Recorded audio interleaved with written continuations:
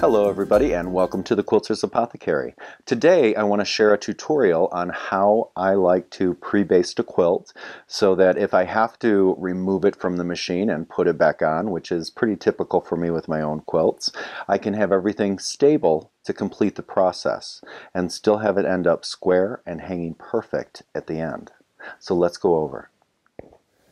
The first thing I'm going to do as I start to baste this quilt is I'm going to loosen my top tension one full turn.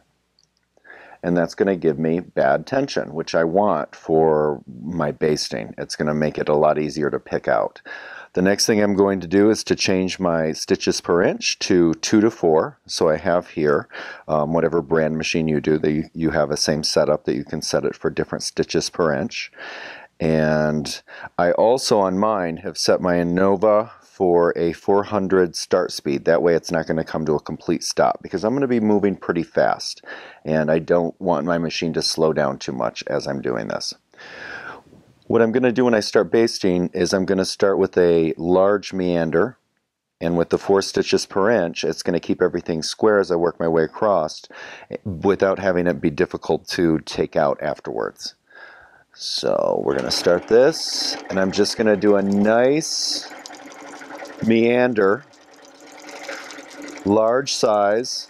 Now, if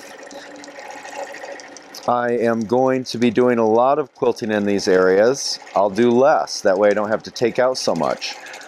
But what I like is that I can snip and clip 4 or 5 inches away from each other on the stitches if I want to take out a section to work in that section.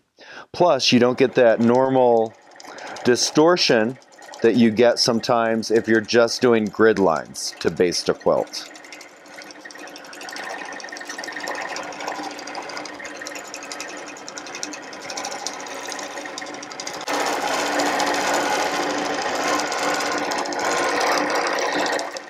Now I'm going over the drawing lines that we did to do our shapes in for this design, and I definitely want to keep a few of my meanders crossing over that line to keep it stable, especially with the size of the piece that we're working on today.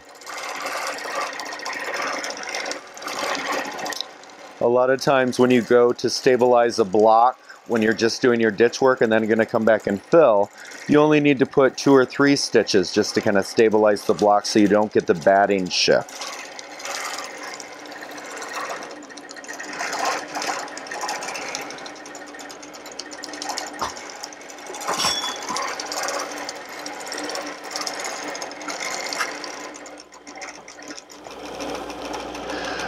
No matter what I'm quilting, I do like to go on the edge and do a little basting stitch right inside where the binding would go. It keeps it stable and it makes the binding so much easier to put on. Plus I can work in any fullness if I need to. Right up there. And now as I go into the chalk line that we made at the drawing table, I'm only going to put a few that cross over so that I don't have to take out so much, because that's where we're actually going to start quilting.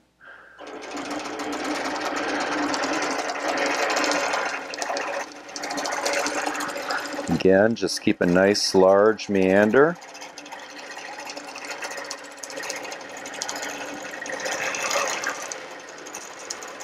Up and around.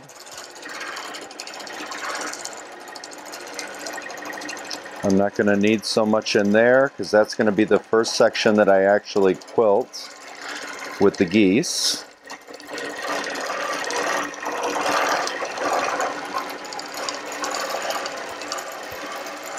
Also, by the way, something I wanted to share is that when I loaded this, I don't have the tension on my sandwich too tight.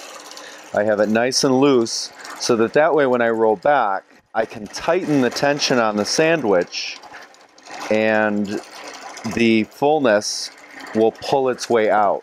But if you already start with a really tight sandwich and you do your basting, then when you go back to quilt, it can be a little challenging not to get little tucks where you have to cross lines.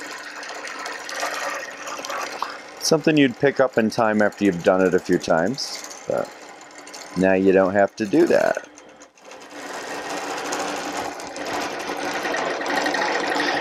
Now I'm on the bottom row and I'm going right down to the edge of the seam. And then I'm going to tack that bottom portion down so it's straight.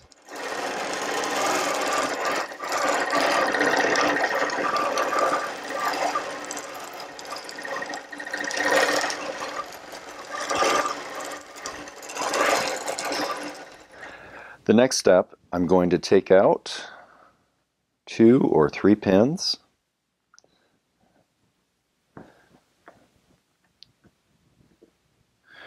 I'm going to fold that down, put a pin there, come down with my basting stitch. Now I'm not going to pull it tight, but I'm going to keep it stable and walk it so I can work in my fullness all the way across the bottom line.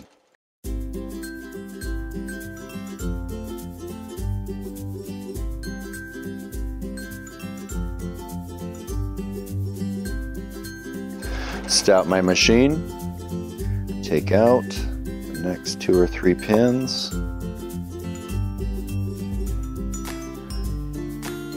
pin it down, walk my way across the bottom. And again, when I pull down, I'm not pulling diagonal towards this way, which is going to be your instinct.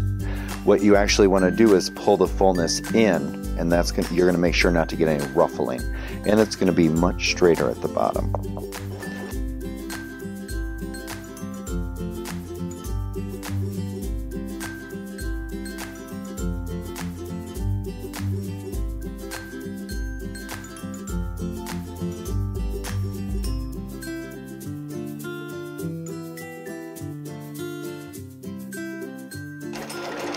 And I don't like to remove too many pins ahead of time. 3 or 4 is about all I'll do.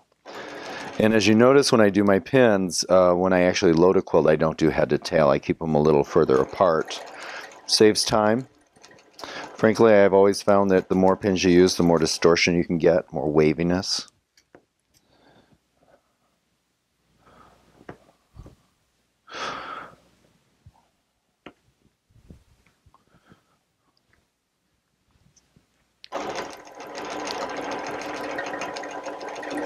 Now you have a fully basted piece. So there we have it. There is a wonderful way for you to pre-baste your quilt so that you can actually get those big projects done of your own that you've been wanting to do for a long time. The other thing to remember is this is a wonderful way for you to help out your friends who have sit-down machines, because rather than using safety pins, this method just makes it a little easier to keep everything stable without having the click-click and the catch on the edge of the table that the safety pins can have. Have an incredible day out there and take care of each other. We'll see you down the road.